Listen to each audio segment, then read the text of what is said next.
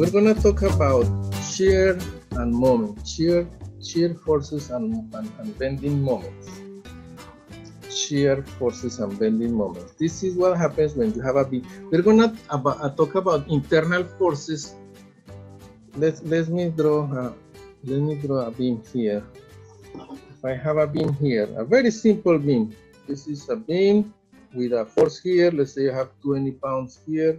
So if you have support here, can you tell me what is the magnitude of those two reactions there, just by looking at that drawing? Any suggestion? This is pounds, right? 10 pounds here, 10 pounds here, right? Yes. Right. Okay, we saw the reactions already. Now, if we cut this beam anywhere and make a free body diagram of the little piece, and I'm going to draw it up a little bit like that. And then the other side will be here with the 20 pound over here somewhere, and the 10 pound here, and the other 10 pound here. Right. We have done this before when we did the frame problems. I asked you for internal forces at point D, remember? We cut the beam at a given section, and then we find the forces there. As soon as you cut the beam, you can see the internal forces as a shear force. Let's call it this the section S. So this is the shear at section S, the shear at section S. You will see a moment. Let's call it moment at section S. If you look at the other piece, this will be moment S, and these two shear forces and these two bending moments are action-reaction couples.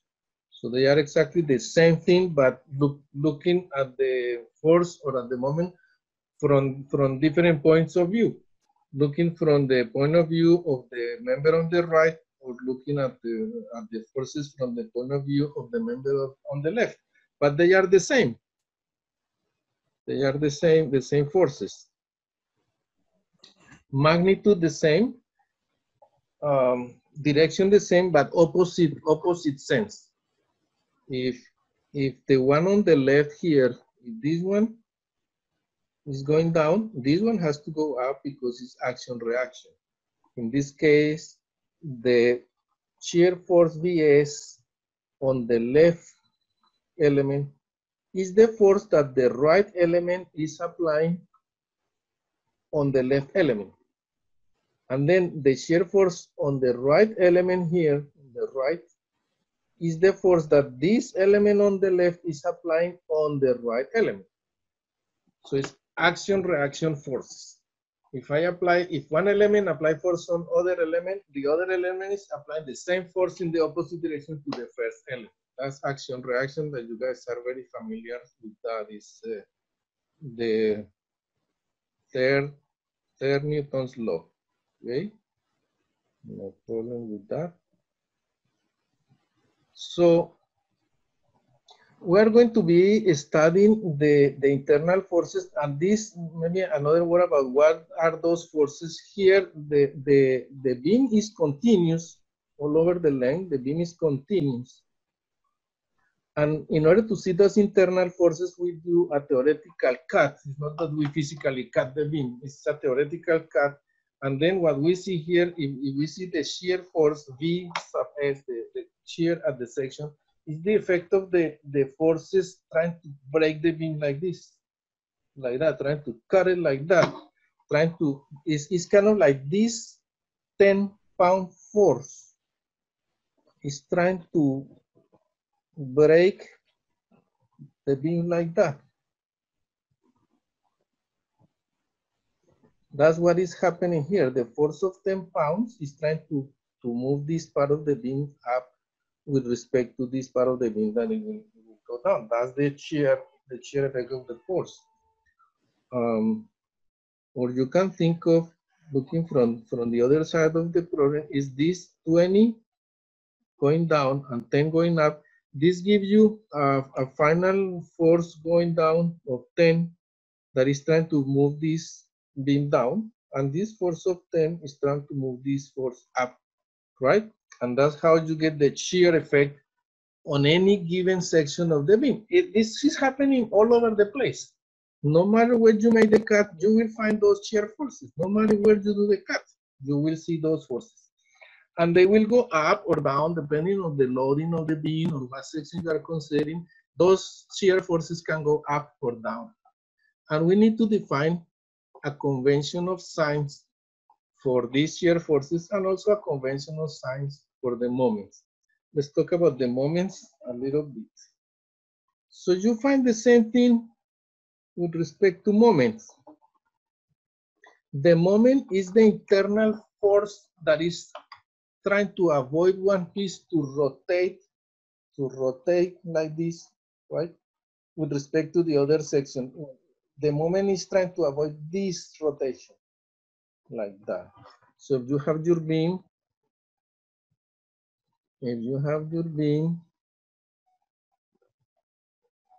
we're talking about this section here with this. So this force, this 10-pound force, is trying to produce this rotation. If we are talking about section S, so it's going to break the beam like that, right? This 10-pound force. And the beam doesn't break because there is an internal moment that the material with the cohesion of the material is trying to avoid that happens. So the element doesn't rotate like this, it remains like that because there is a moment here in this direction that is opposite to this moment that is produced by this 10-pound force. This 10-pound force, if we know this distance here, whatever it is, there is a moment here. In this case, in this particular case, this moment will be 10 times x, right? So there will be an internal moment here equals to 10 times x in order to balance this moment here. So they balance each other and the element doesn't rotate or doesn't break.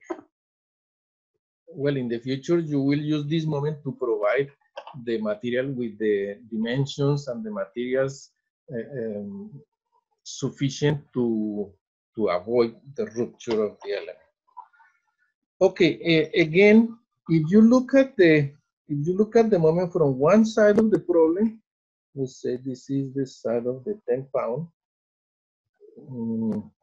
This is the side of the 10-pound, and you have the section S here, and you have the moment here. If you look at the other side, of the beam, where you have here the 20 and the 10, then you have a moment that is opposite to that one. This is M sub S, this is M sub S. These two are action reactions, so it's actually the same moment, but you are looking at the same moment from two different points of view, from the element on the left or from the element on the right.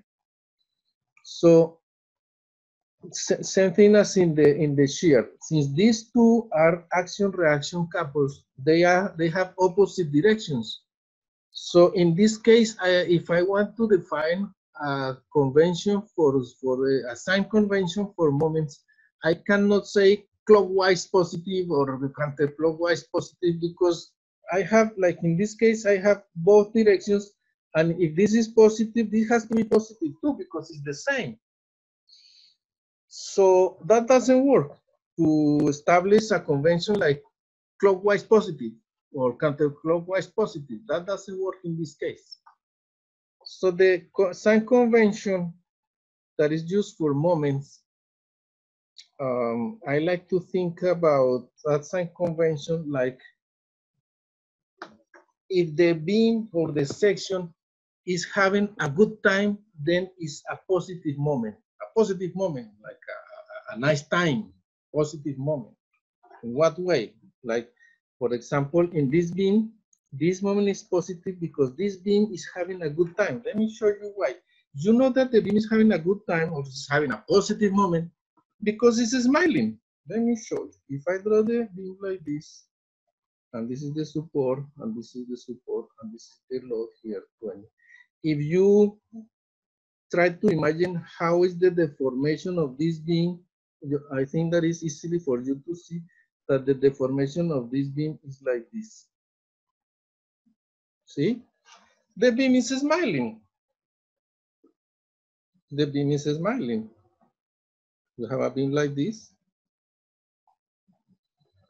So the beam is smiling, is having a positive moment. If the beam smiles, the beam is under positive moment. So all the sections on a beam that smile have positive moment. If the beam is not smiling, but the beam is sad, let me try to put another example. Let's see a beam like this with a load like this. Can you think about the deformation of this beam? This beam will go like this,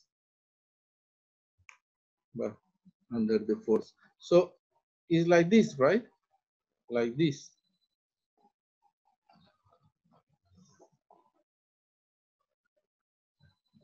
Negative moment.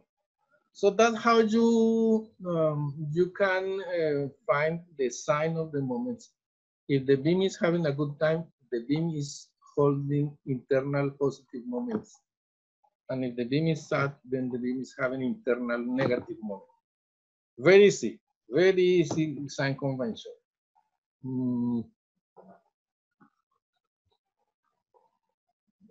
Let me try to put another example here. So what you do is that when you have a specific problem, I don't know, you have a beam with a force, with a load here, another load here, well, something like this.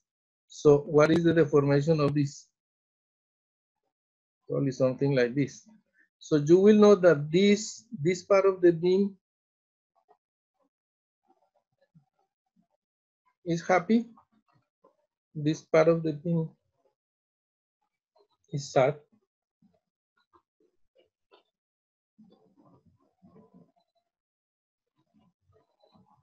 So all this section will be positive moment. So if you make a cut in any place here, the moment that you find in there, say you put here, this will be the moment.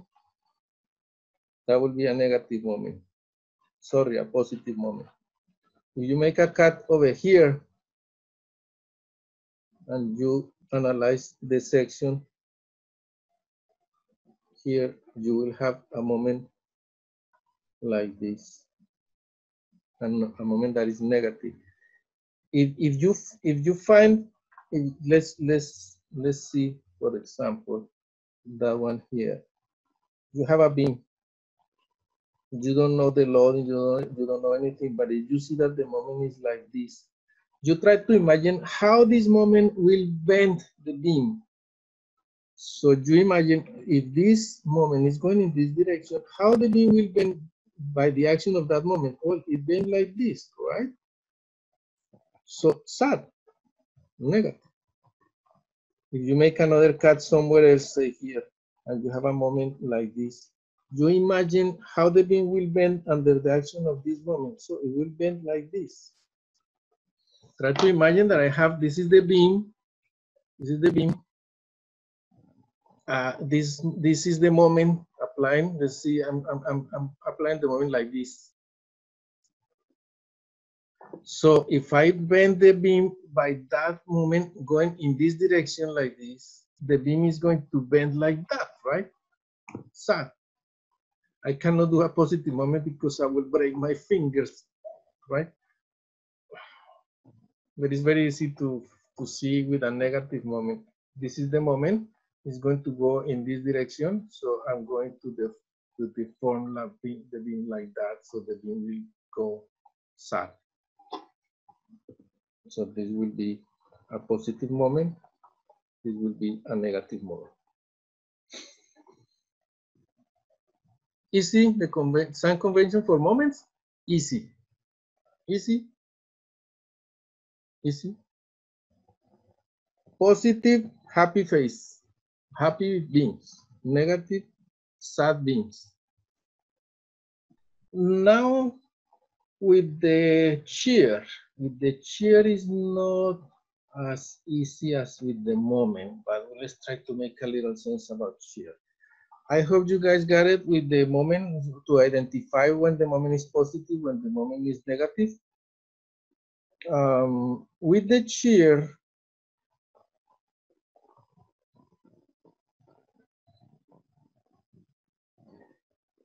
we have again our simple bean. If you make a cut here, you will have the shear force. We have our famous 10 pounds here. This shear force, you get the shear force by applying a summation of forces in the y direction equal to 0. That's how you find this force Vs. This is the unknown. In this case, you will say, for example, positive going down, and then you have Vs minus 10 pounds equals to 0. Vs equals to 10 pounds. I got a positive sign here, so it means that it is correct. So the shear force in this case is going down.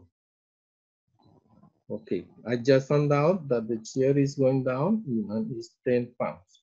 Is it positive or is it negative? Is positive? No. This positive doesn't mean the sign of the shear. This positive just means that the way that I assume it was correct.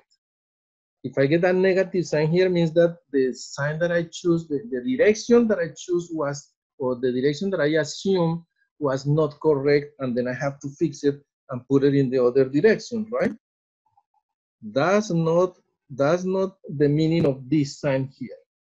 Once you get this sign here, you know that the direction is correct or incorrect, and then you fix it if you need to fix it, and then at the end you end up with knowing the actual direction of the shear, in this case going down. Now, is this a positive shear or a negative shear?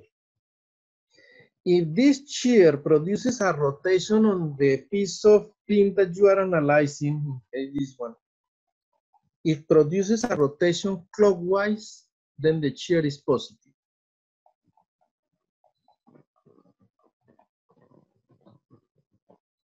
Shear is positive. So you have to imagine what happens if this force produces rotation on this element here. You think about the last piece of element here close to the shear, because you might have some other loading over here and the shear in other sections might be different. But here in the proximity of this shear that you just found, how this shear produces rotation on this element here? Well, it will produce rotation in this direction, right? Is it clear? So this rotation is clockwise. Therefore, this shear is positive. Okay? So if I make a cut over here, let's say make a cut over here. And let's say this is 10 and this is 20. Let me remove this here. I make a cut over there.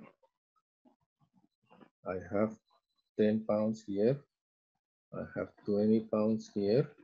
I have shear force V sub S. I do summation. This is too thick. Summation of forces in the X direction equals to 0. I'm gonna do positive in this direction. No. Let me be positive in this direction. Doesn't matter. I'm gonna get the exact same result. Positive in this direction. So I will do Vs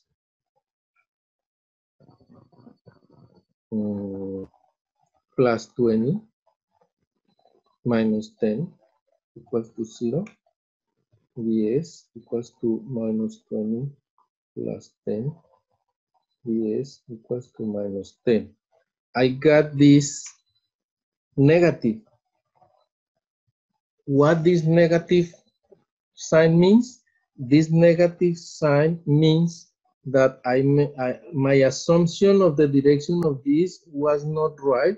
This was in this direction here, like that. Right? That's the meaning of this minus sign here. So now I know that the direction of the chair is going up here. Is that positive or is that negative? So I have to think about this section here. Let's move it. Let's move it here. I have a little piece of beam here with a chair going up. Will this rotate due to that force in what direction? Clockwise or counterclockwise? Well, this will rotate like this, right? Due to that force. So that's a rotation counterclockwise. Therefore, this chair is negative. Okay? Makes sense? Negative because it's counterclockwise? Yes. Negative because that shear force produces a rotation on that piece of beam counterclockwise. So I don't dare to do this here with my hands, because if I do, like, the shear force is going up and this is rotating like that, I don't know if you are looking at my image in what, sometimes these cameras reverse the image, do mirror image, not mirror image, and I'm looking from this side of my hand. This could be clockwise, and for you could be counterclockwise. So I don't want to do that with my hands in front of the camera, but it will be better here on the board. Let's do another example here. So, and you tell me, I have this beam. It has some loads here. I don't know which one, up, down, all these forces, many forces. And then I make my cut here and I put my shear force here. And I calculate my shear force, and it ends up telling me that according to my calculations, the shear force is going like this. And I found shear force equals 5 pounds. Is this shear force positive or negative? To see if you guys got it. Is that shear force positive or negative? What do you guys think? Negative, positive, negative or positive? So again, you have to think about the last part of the beam, this part of the beam. This part of the beam will rotate positive in what direction? Let me do two diagrams here. This part of the beam here will rotate like this, or will rotate, let's put it in a different color. This part of the beam will rotate like this or like this. Due to this shear going up, what rotation will be produced by this blue force going up? Rotation A or rotation B? Who else votes for A or B or A or B? A, more A's. People tend to go for A. Let me, yeah, if you have this beam with a force like this, we try to go like this, right? It will move. If it's going to move, it's moving like that. Or if it bends, it will bend like this. Like an idea of counterclockwise.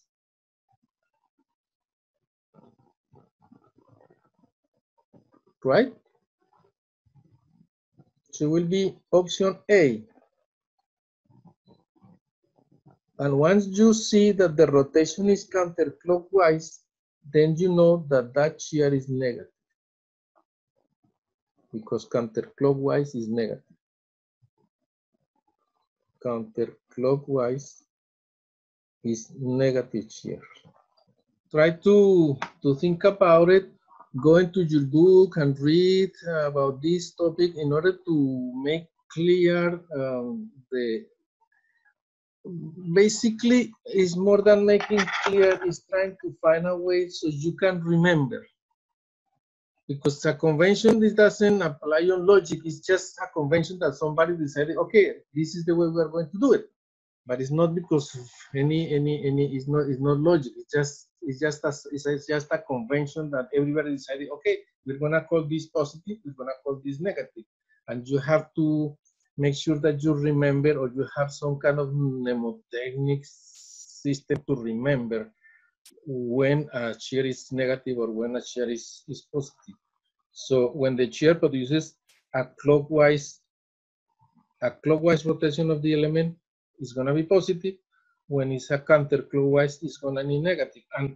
And look, just to finish, it doesn't matter if you look at the shear from one side or from the other. Let's say we have a cut here, and we have this shear, and we look at the cut on the other side, would be this one, right? This on the left will produce a rotation in this direction, right? And this on the right will make a rotation on this direction, see? What direction is this one here? This is clockwise. And what rotation is this one here? It's also clockwise. So it doesn't matter if you look at the left or you look at the right, they both are clockwise, so those both are positive shear. See, even though one is going down and the other is going up, both are positive. So it's not, the convention cannot be if it's going up or it's going down, that doesn't work. Because here, one goes up, the other goes down, and both are positive. You have to think about the rotation that produces on the element. Wait, that rotation is not the moment. No. We are not talking about moment here. The moment can be here in a different direction. No, just imagine if that force produces motion on that element. Imagine that motion, what kind of rotation produces? No. Good question. Yeah, good note here. No, this has nothing to do with the moment. We are just looking here at a way to establish the sign of a shear force based on the direction that we find once you do your calculations. Once you finish your calculations, you find that the shear is going, for example, up. And can you say going up is positive or negative? No. The way to find if the shear is positive or negative is looking at what kind of rotation produces on the element. If it produces rotation on the element that is clockwise, that shear is positive. If the rotation is counterclockwise, that shear is negative. This has nothing to do with the moment. Now you may have a case where you have, for example, here, this shear force is positive. And the rotation is like this, but this is not the moment. Maybe the moment in this case, maybe the moment is going in this direction. That's the moment, that's different. This moment produces on this beam a bending like that, a bending like this. But the moment produces a bending like this. This bending is a happy face. So this moment is positive, but has nothing to do with the rotation for the shear. This has nothing to do. Got it?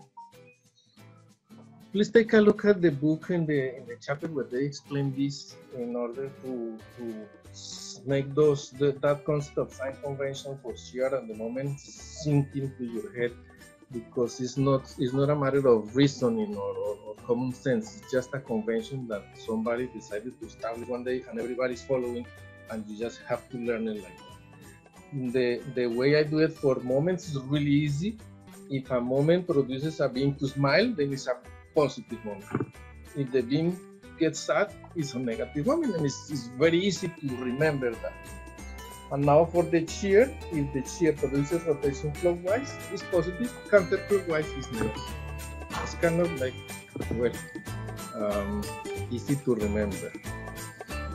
Let's finish there.